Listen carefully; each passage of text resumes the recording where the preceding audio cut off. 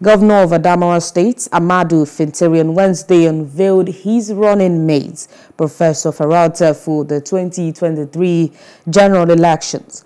Professor Farauta is poised to make history as the first female deputy governor in the northeastern region, with the possible re-election of Governor Fintiri, who is seeking a renewal of his mandate for another term as governor.